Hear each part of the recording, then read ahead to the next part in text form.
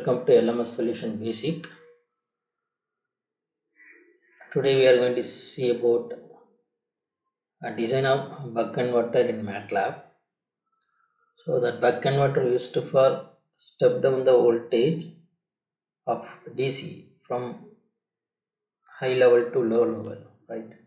For example, the voltage of input DC is 24 volt, but we need a 12 volt in the load side. Okay, so then we can use this buck converter to step down the voltage from 24 volt to 12 volt DC.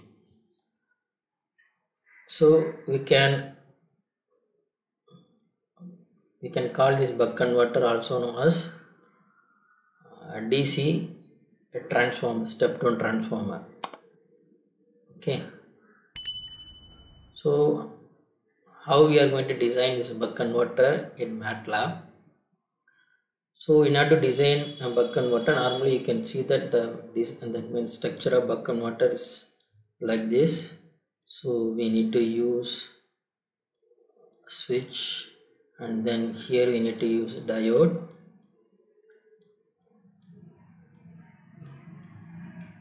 and here we need to connect inductor, and then here we need to connect capacitor, and so finally, so this is going to be load. Okay, so L, C, and then switch, this is diode, and then this is source voltage, and then this is load.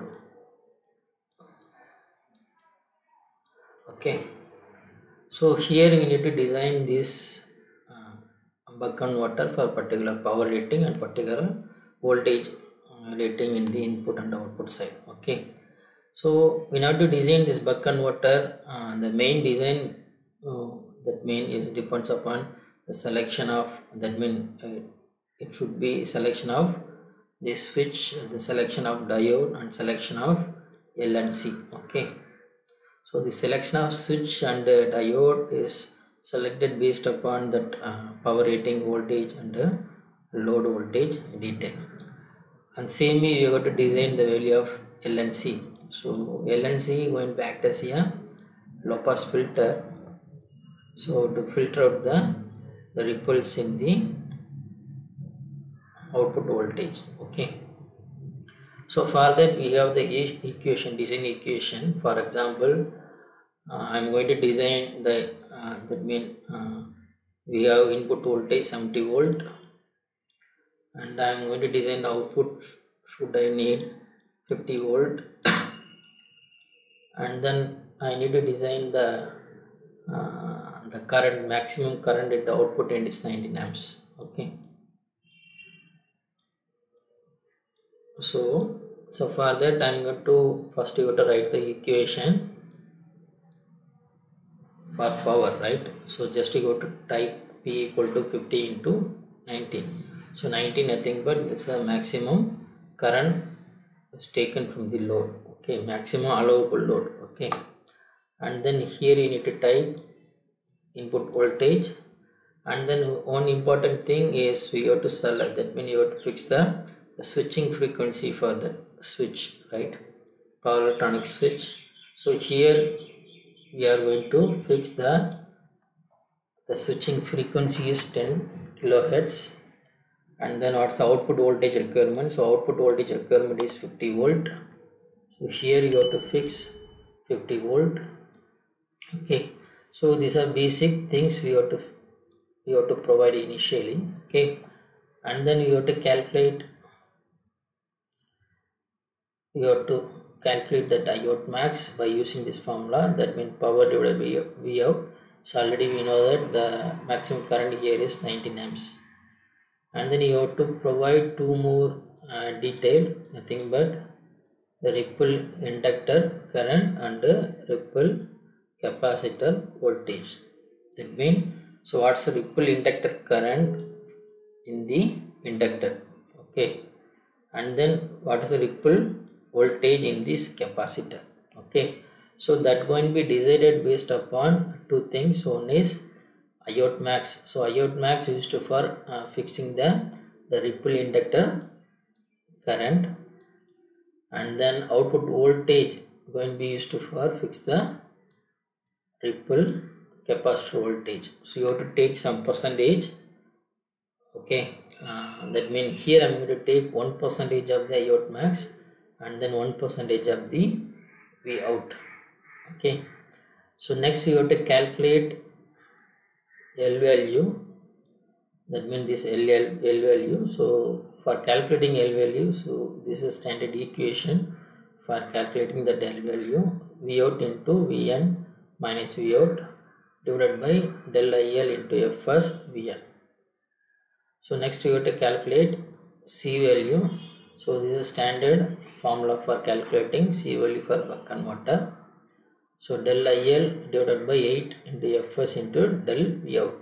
Okay, and then you have to calculate the resistance, the minimum resistance required for loading the converter. That means how much load we have to apply. That means here you can see that, so the maximum current rating for load will be 19 amps and then output voltage will be 50. So based upon we can calculate the R value. So R value here V out divided by Diode Max. So we will get the minimum resistance we need to not operate the buck converter at a rated condition. Okay, and this is used for calculating the duty cycle of the system. Okay, so these are the equation used for calculating the value of L and C and load resistance and the duty cycle. So just I am going to simulate this one.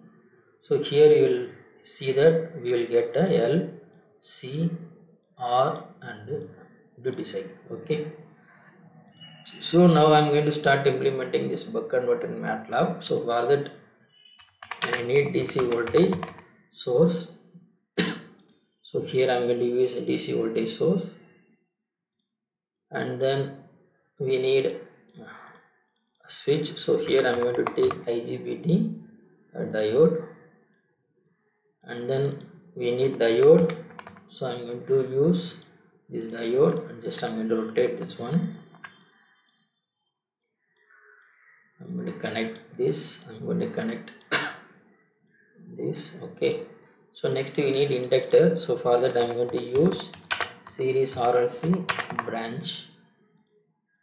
So I am going to connect this one here, and we need capacitor also. So I am going to copy that same block, I am going to connect like this, and also we need load, right? So I am going to copy the same block and then I am going to connect like this.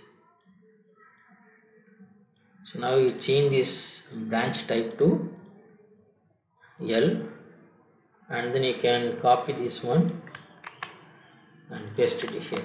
Okay, and then change this branch type to C and copy this C value and then paste here, and then so here you have to change the branch type is R and then paste here. Okay, and then here you need to provide input voltage is 70 volt. Okay, so next thing we need to provide PWM pulse for this IGBT. So for that just you go to type PWM generator. Here you can select PWM generator DC to DC, and then you have to connect here. So input for that PWM generator you can use constant block and connect this one, and then select this duty cycle.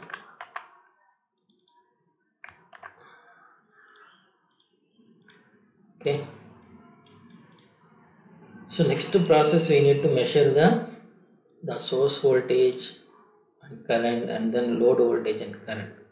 So for that I am going to use voltage measurement block. Okay, for measuring the input voltage and also used for measuring the load voltage.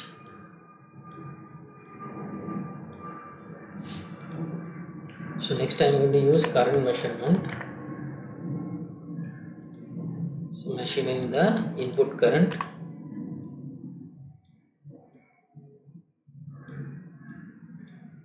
and measuring the output current.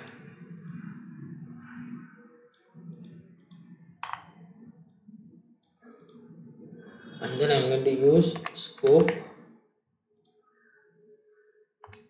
So here we are measuring the input voltage and the output voltage, and here we are measuring the input current and the output current. Okay, and also we are going to measure the power. So for that I am going to use product. So here we are measuring the input power, here we are measuring the output power. So this is for voltage measurement, so this is for current measurement, and this is for power measurement.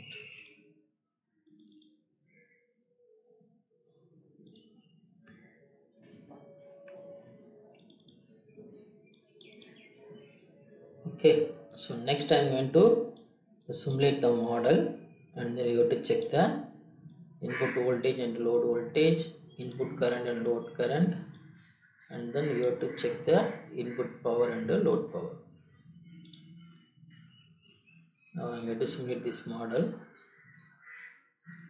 So here you can see that you will see this error because we are using power electronics and power system components. Okay, so in order to run this simulation we need power GI. Okay, just go to place this power GI in this. Okay, then only it will be execute. So now I am going to run this simulation.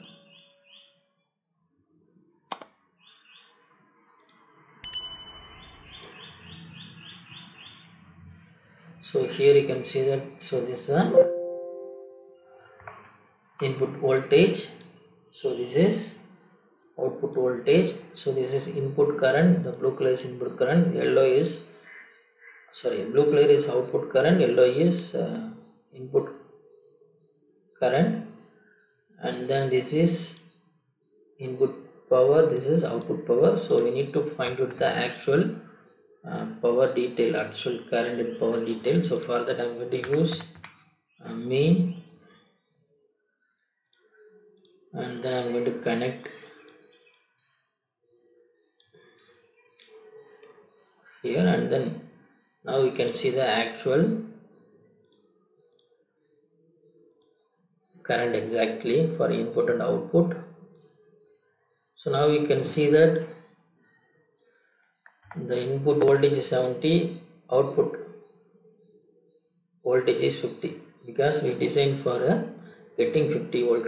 Okay, so this is, you can see that this is the input current. So input current is around 11 or 12 amps, right? But output current, you can see that we are getting around more than 11 amps, because the voltage will be decreasing, that's why the current will be increasing. So like transformer action. Okay,